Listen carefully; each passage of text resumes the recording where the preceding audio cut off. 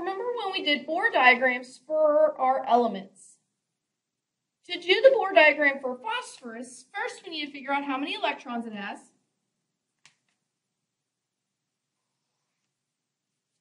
Phosphorus has 15. And so the first energy level can hold 2. The second energy level, we put 8.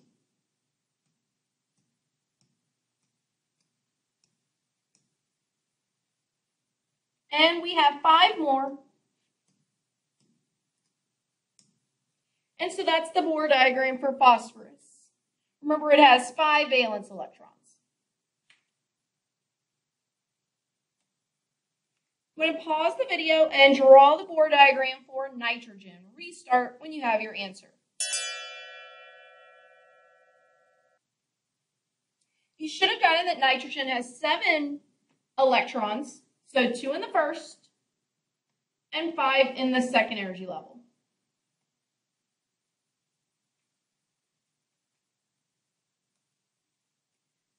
When you do oxygen, restart when you're done.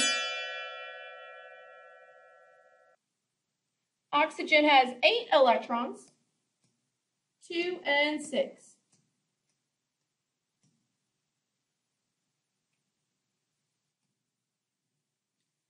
Another way that we could represent electrons was a Lewis dot diagram. A Lewis dot diagram places the valence electrons around the element's symbols. So first, we have to figure out how many valence electrons magnesium has. Magnesium's here, so it has 2 valence electrons. And so to draw the Lewis dot diagram, you draw the symbol and you put your 2 dots.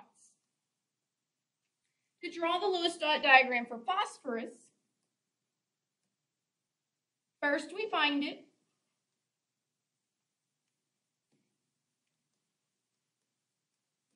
It has 5 valence electrons. So when filling our Lewis dot diagram, the first 2 get paired up, and then you put 1 per side. So that's our Lewis dot diagram for phosphorus. I'm going to draw the Lewis dot diagram for nitrogen and oxygen. Restart when you're done.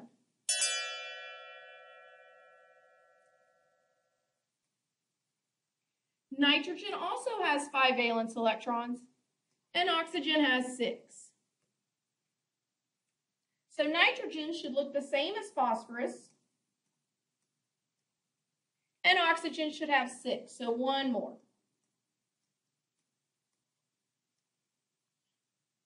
You could have paired up any side that you wanted. As long as 2 sides are paired, 2 are unpaired. So the electrons are distributed around the nucleus of the atom in specific ways. The first energy level holds 2 electrons. The second energy level can hold 8 electrons. The third energy level can actually hold 18 electrons. And the fourth energy level can hold up to 32 electrons. To figure out how many electrons an energy level can hold, you use the equation 2n squared, where n is the energy level. So if we're looking at the third energy level, it'd be 3 squared, which is 9, times 2, which gives you 18.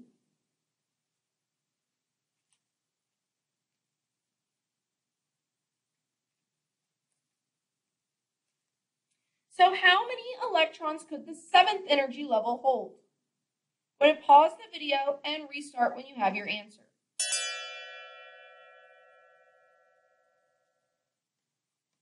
7 squared is 49, times 2 is 98.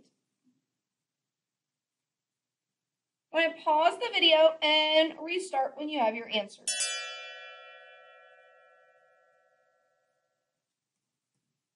$11 squared is 121, times 2 is 242. Each of those energy levels are then subdivided into sublevels. The first energy level has 1 sublevel, which is represented S, and that's a lowercase s. The second energy level has 2 sublevels, S and P. The third energy level has 3 sublevels, S, P, and D. The fourth has 4, S, P, D, and F. And the fifth would have 5, S, P, D, F, and G. We currently do not have enough elements for the G to have any electrons, but that would be the next one. Each sublevel can then be subdivided into orbitals. Each orbital can hold 2 electrons.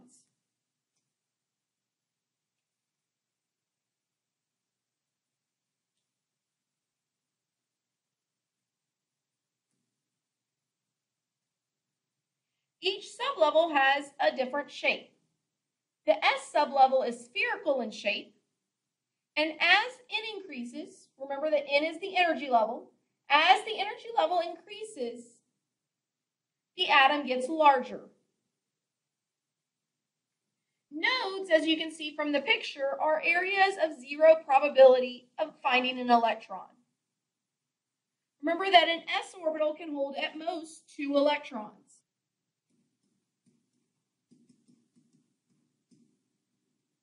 S orbitals can hold at most 2 electrons, which means there must only be 1 orbital for S.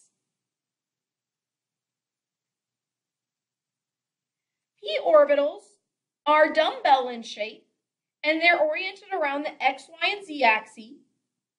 And P orbitals can hold 6 electrons because there's 3 orbitals on the X, Y, and Z axis.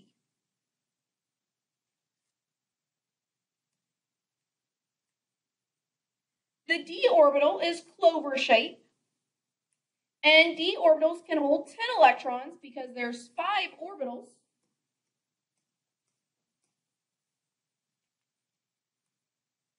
And finally, the F orbital can hold 14 electrons because there's 7 orbitals.